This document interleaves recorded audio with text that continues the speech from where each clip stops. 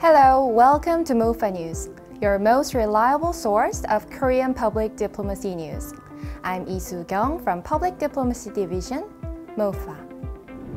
The Republic of Korea attended 2021 OECD meeting of the Council at Ministerial Level, which was held virtually during May 31st to June 1st, to discuss measures to strengthen international cooperation and recover from the COVID-19 crisis, and push forward green and inclusive growth. As vice chair of this meeting, Korean Deputy Prime Minister Hong Nam-gi delivered opening remarks at the opening ceremony and proposed the future direction for international cooperation with 3 keywords.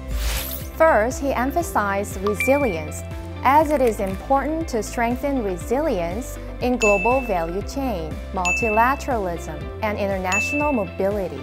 Second, he stressed inclusiveness to highlight the need to bridge the gap between countries and between groups.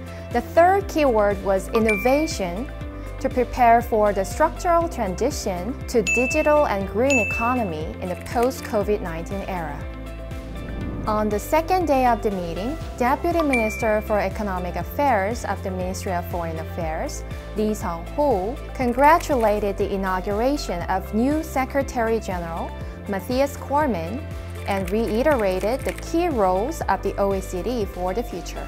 Deputy Minister Lee proposed areas for the OECD to focus on, which includes support for transition to a resilient digital economy, implementation of concrete and practical projects to curb climate change, and consideration of inclusive growth to cope with socio-economic transformation. He also highlighted the role of Korea in reaching these goals.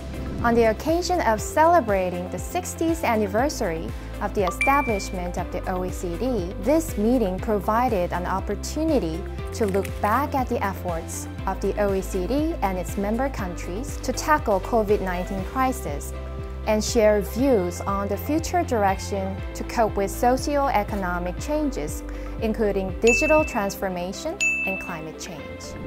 And this is MOFA News. Thank you.